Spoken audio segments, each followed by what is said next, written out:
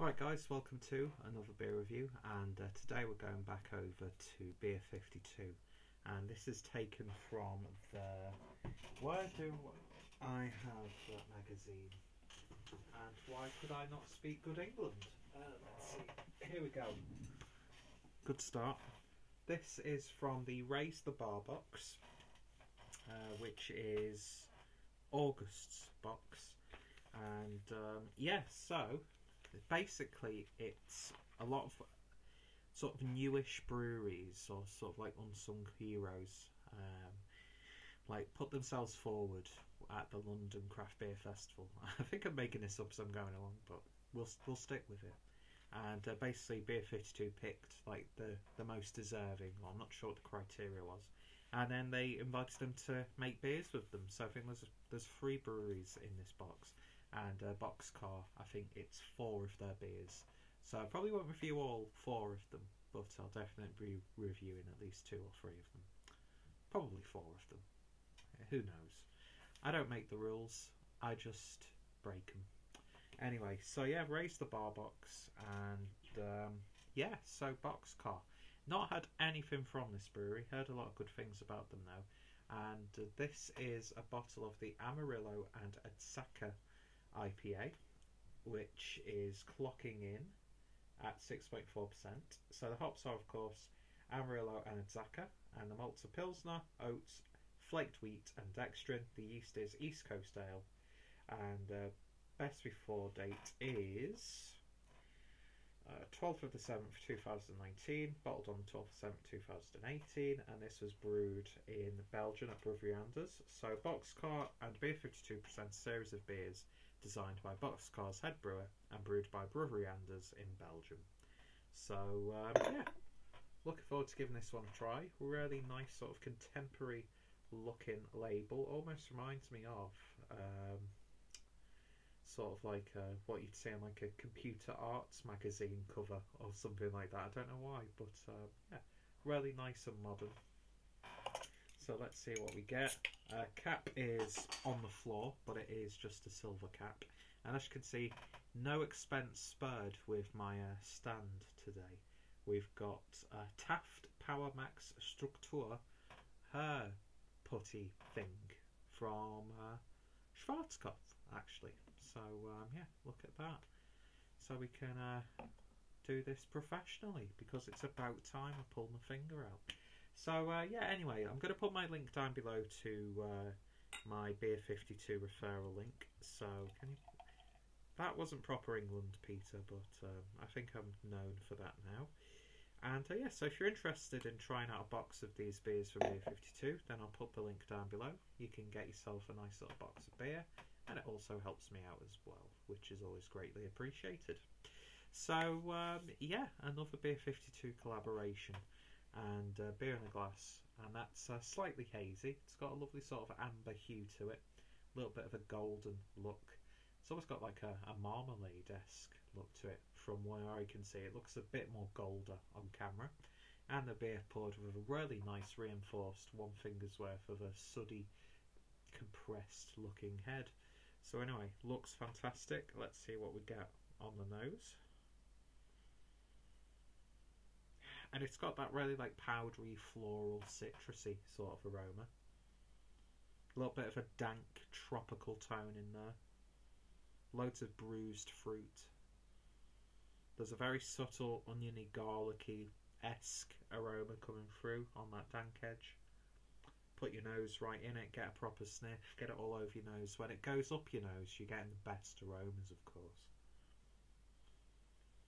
But yeah, it's got that sort of like marmalade aroma as well. A little bit of citrus. It smells really nice, actually, so let's give it a taste. Cheers.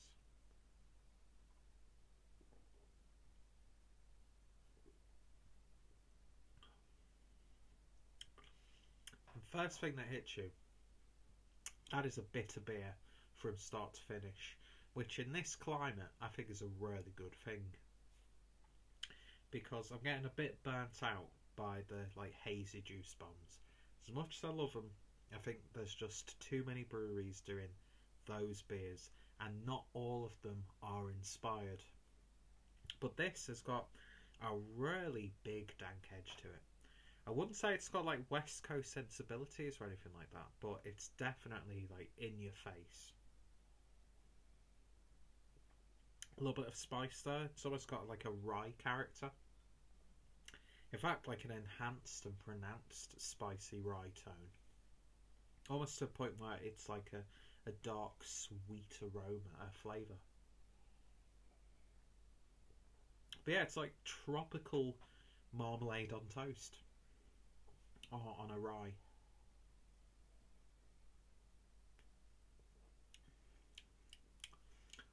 A little bit of a melon character coming through. Subtle sweetness, not too much. It's all about that bitterness with this beer. And I think that's probably the best part of it for me personally. Amarillo and Azacca. I've had Azacca before. I think it was a founder's beer where it just didn't really wow me too much. But you definitely get that like tropical tone from the Amarillo. There's a very subtle passion fruit tartness coming through also, which complements really nicely with that spicy rye. Even though there's no rye malts in there, it's got that sort of impression. I've been eating loads of like rye bread recently, trying to cut out the bread as much as I can, but replacing like white pre-sliced loaves, which, don't get me wrong, they make the best bacon sandwich, let's be honest.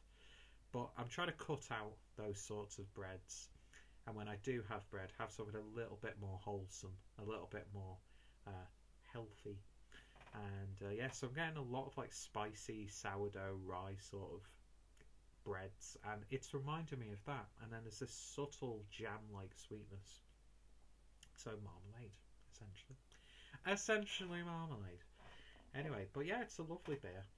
In fact, that bitterness has almost given it a bit of heat on the back end, which is really interesting. It's a really interesting IPA actually.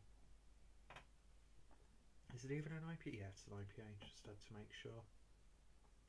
I mean, is it something that I drink a lot of? Probably not. Maybe a couple of bottles of this, just for something a little bit different. Break up the monotony of the juice generation. Not that I hate that, because I feel the need to say this. I do enjoy those beers, but I'm getting a little bit burnt out because I seem to be buying a lot of them at the same time. But it's one of those perfect antidotes for people who are getting burnt out by the hop burn. But yeah, lovely, simple beer. Is it groundbreaking? Is it going to change your perception of brewing? No, but it's a really solidly brewed beer and a really humble introduction to Boxcar. So in terms of a rating, I could happily give this a 7 out of 10. I'd happily try another bottle of it. I'd happily have a pint of this. It's one of those sorts of beers you could just sit back and relax to. Not overly complex, but there's enough intricacies in there to make it interesting and to warrant a beer review. But yeah, getting off to a really nice start with this Beer52 box. So if you've tried this one, then let me know your thoughts, opinions down below. If you've tried anything from Boxcar, then of course, recommendations, thoughts, opinions always welcome. If you've got this box, let me know. What have you enjoyed so far? Which ones should I make an effort to review? That sort of thing. And yeah, if any of my friends and fellow beer tubers have reviewed this one, I will put their reviews in the description, because I know a few of the guys pick up the Beer52 boxes. And yeah, check out Boxcar, check out Beer52, check out Brewery, check out my Beer52 playlist, check out my Beer52 referral link, just Beer52, Beer52, sponsor me Beer52, Beer52, pay me Beer52, Beer52. I'll be a shill for you, Beer52. No, I'm an honest, grassroots, blue collar man. So yeah, awkward ending over, turn camera off, cry self to sleep, and realise just how pathetic you are in the grand scheme of things. Thank you for watching, and I shall hopefully see you all later. Cheers.